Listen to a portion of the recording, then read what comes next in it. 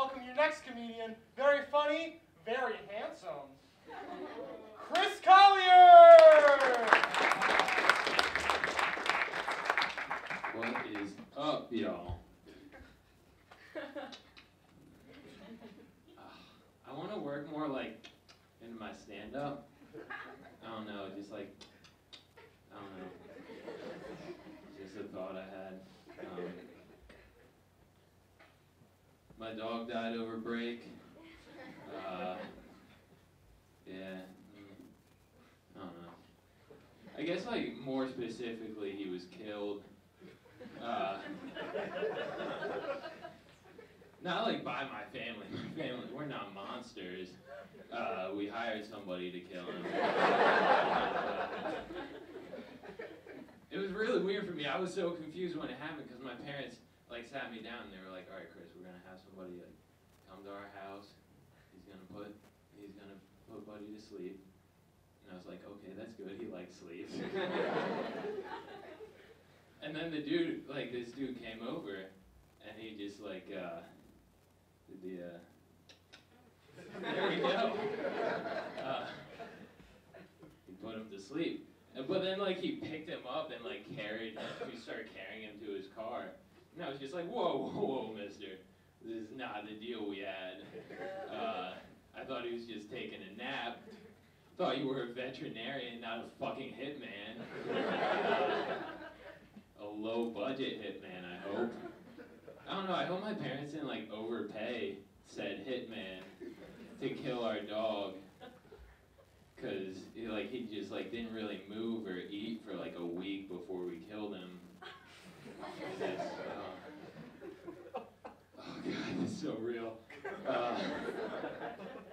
I don't know. I just like hope my parents didn't overpay to have our dog killed, because I think that'd be a disservice. I don't know. Now he's on our mantle. Oh, shit. I had a weird day today. I don't know how to transition out of that joke. I had a weird day today. My math teacher told me to have more affairs today. I don't know, it was like pretty unprompted. He was just like, affairs aren't bad, guys. And I was just like, what are you talking about? I'm supposed to be learning abstract algebra. And he was just like, yeah, no, like, affairs aren't bad. And we're like, why? Because, I mean, I guess at least we aren't learning math. And he was just like, it's just a moral thing, really. Like if you were not going to hurt somebody by having an affair, maybe you should do it. And we were just like, what the fuck are you talking about? It was so weird, giving us a moral lesson. It was just a philosophy lesson, not a math lesson. He needs to get his shit together. I'm also in a women's studies class right now. The other day, we were talking about verbal fry. If you don't know what verbal fry is, it's like this thing that I guess someone would do when they try to communicate, where they sound a lot like people when they're trying to communicate, but it's just like a little bit lower than normal. It's like, you know, that sound that people make to make words. And some people are like, that sounds weird, you shouldn't say that. And it's a real thing. Not just making it up for y'all, although I would for you. But yeah, then like my teacher loves debates in our class, so like she made us have a debate, and she chose who was going to be on each side of the verbal fry debate, and then she chose me to be on the side that women sound weird and they should change how they sound so it doesn't make some guys uncomfortable sometimes. And yeah, it was weird for me to do that. So like I was just like, I'll just Donald Trump this. I'll say some weird shit. Nobody's gonna pay attention to me. So like a girl on the other side was like, yeah, no, women shouldn't change their voices because that's stupid. We just talk. And then I was just like, yeah, but when you talk it sounds weird.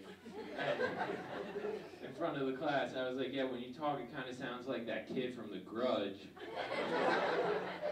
So you shouldn't talk like that. And then she got a chance to rebut. And she was like, this is a medical condition for me. Like, I've been diagnosed by doctors that I can't change how I talk. And then that was the end of class. My teacher was just like, all right, well, good debate, everybody. And I was just like, what? Like, I didn't even get a chance to say I'm sorry to this. I just fucked your day up. And then we left. I'm not great at talking to girls. Not because, like, I get nervous talking to girls. That's just not me. I don't really do that. But, like, I am, like, kind of afraid of insulting them when I hit on them. I don't know, it's weird. But an example of this, I was at a party a while ago and I was talking to this girl and she was pretty cool. And so we were talking, I was like, you're pretty cool. And then she was like, why don't we go back to my place? I was like, that seems cool, we can hang out more. Like, I enjoy your company. So we did, we went back to her place, we were watching Comedy Central. And then an ad came on for a phone sex line. And she was just like, you know, we could do that.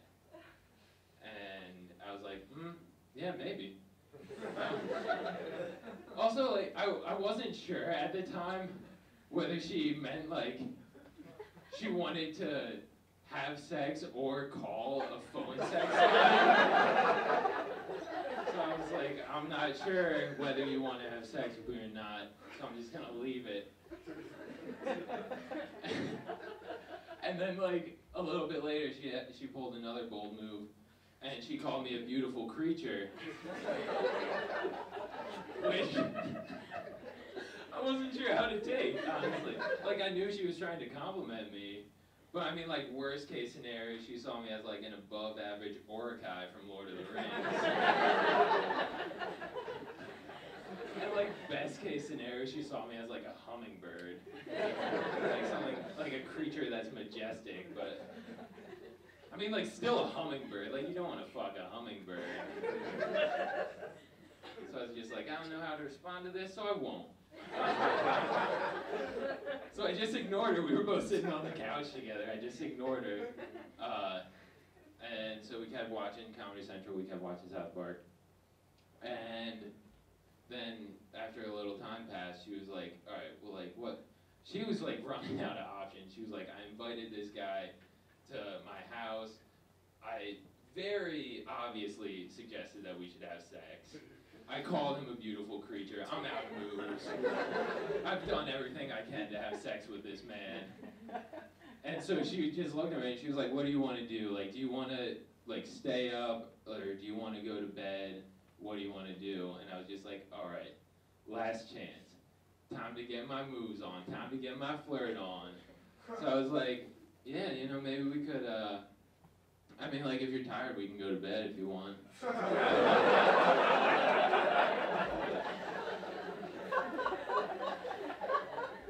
I mean, like, we can stay up too if you want. So we did. We watched another episode of South Park. And then she looked at me again and she was like, look, I have to get up at like 8 a.m. tomorrow. What's going on here? I was like, it seems like you just want to go to bed. Maybe we should just go to bed. So then she just like, she got me a blanket and tucked me in and got me a glass of water so I wouldn't get thirsty throughout the night. And then I was just like, I thought she wanted to have sex with me. Now she's treating me like I'm her little brother. It was weird. It was a weird experience for me. Because y'all know how it is sometimes. Chris, I think it's best you come read that. I'm not going to, this person says some very angry sexual things. Angry sexual things? Yeah, no, we're going to need you to just put this over here. I can't put this up. I've gotten a lot of angry sexual complaints in my life. Yeah, that was weird. I'm this is sorry. very savage. Very savage. Yeah. The subject is I will fucking have you, Chris Collier. the message behind the subject is, what makes you think you can be so pretty and pristine, you beautiful fuck? I mean, they're over-exaggerating everything at this point. I swear to God, I'm going to fucking find you and cut that pretty fucking mouth. What? What? You sexy face fucko, I'll kill you. I swear to fucking Christ, I'm not fucking stable. I'll fuck your fucking shit. Now that's a mixed message. No. Don't be afraid. I love you. I'll do everything to you. Why don't you love me? Question mark, exclamation point. Question mark, exclamation point.